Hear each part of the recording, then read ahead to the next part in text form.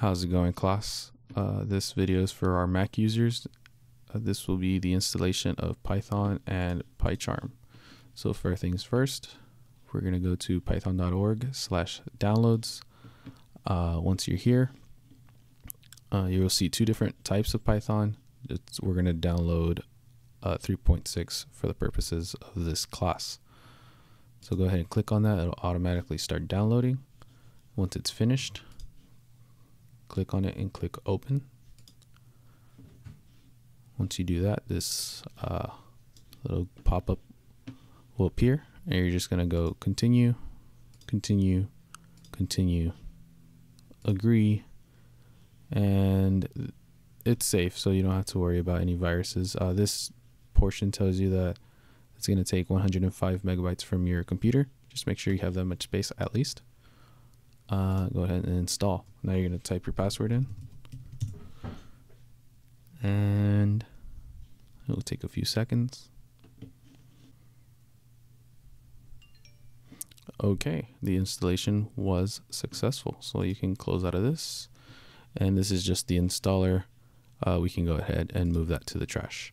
Now, it might be the case that you get another pop-up that says you might need to access or grant access rather to python.org. So what you'll have to do is go to System Preferences, go to Security and Privacy, and it's going to say python.org.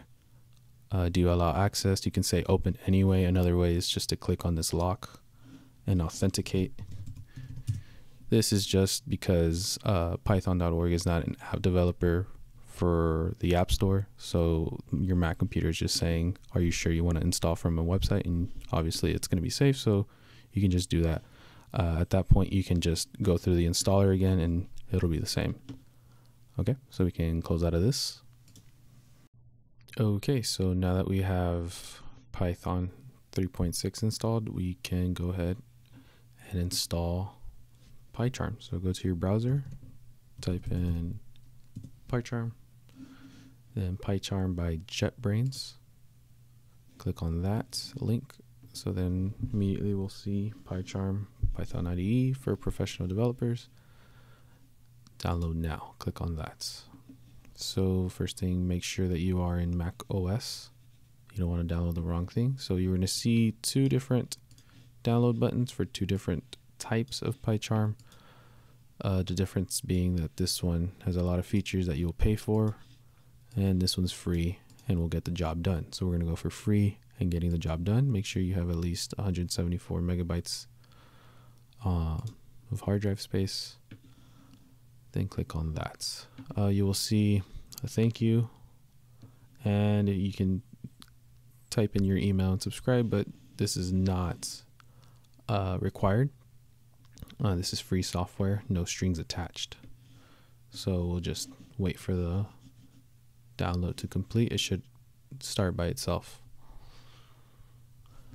Okay, so now that it's done, we're going to click on the arrow, click on Show in Finder. So we'll see it in here. So go ahead and double click it.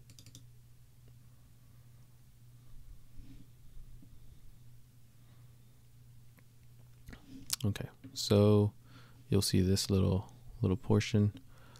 Go ahead and just click on this and drag it into the application folder. If you hold it over it long enough, it'll appear like this, and you'll see the plus sign. If you see that, just let go. And you know you did it right if this pops up. Okay, so it has been dropped into applications folder. So go over to the installer and then check that. We no longer need it. You can X out of this one.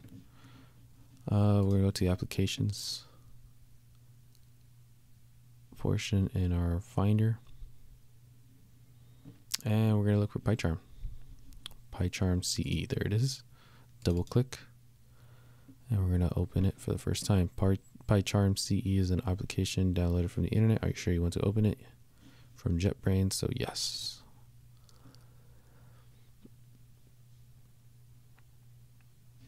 Okay, so complete installation. You can import your settings from a previous version of PyCharm. So we're going to assume that no one has that. So I do not have a previous version of PyCharm. Okay. We can X out of this so we don't need it anymore. All right. So you'll see this little portion first, key map scheme. You can leave that alone.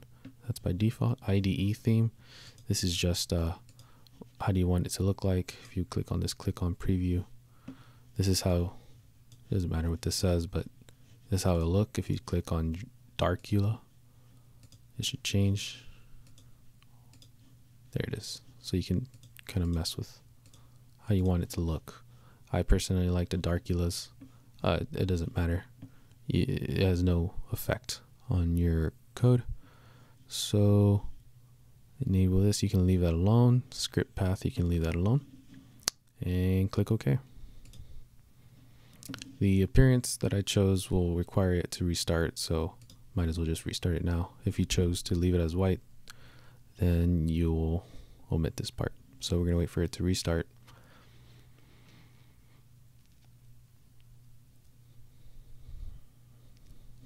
Okay, so now we're here. We're gonna, before we create any project, we want to configure, we're gonna go to preferences. We are gonna go to project interpreter and click on this drop down.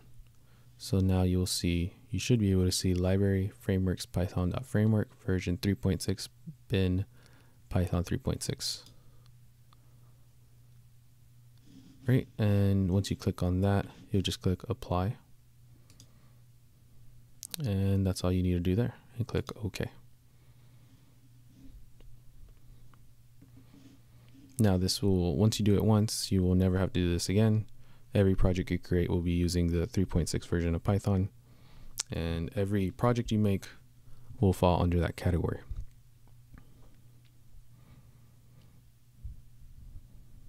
Okay, so now that that's done, we can create a new project.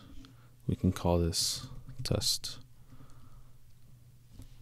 Click on, you can in like we chose before, 3.6 interpreter. That's what we want to use. Create. Did you know these tips are helpful? For me, I do not want to show these tips nor in startup nor ever, so I'm just going to close out of that. Okay, so now we get this this window here, so you won't see anything. So now what we're going to do is that we're going to right click on test, the test folder. We're going to go to new. We're going to create a new Python file. Now we're going to name this. Now you can name it whatever you'd like. You can call it test. If this is my first program, I would call it main. Does not really matter. It's just as long as you know what it is, it's fine. So we're going to go with main for now. Hit enter or OK. Okay, so from here we can start typing. So what we're going to want to do, we're going to print a sentence. So you're going to type print, open, close, parentheses, and we're going to do single quotes, and we're going to say pineapple belongs on pizza. So once you type this, this is our first line of code that you'll be writing. This is very simple. All we're going to do here is output this portion. We'll get more into all these functions a little later in the class, but for now we just want to make sure everything's running correctly. So to run this, we're going to right click, and we're going to say run main. You only need to do this on the first time. All right, get that out of the way. You only need to run this the first time like that, right clicking and pressing run. And you'll see here it says pineapple belongs on pizza. After this, if I change this, or if I add another line, let's say my name is Kevin. My name is Kevin. After this, you no longer have to right click and run. You can just press this green play button. By doing that, it'll run your program. It says pineapple belongs on pizza. My name is Kevin. All right, so I hope this helps. Post any questions you have on Piazza or bring your questions to class. See you Monday.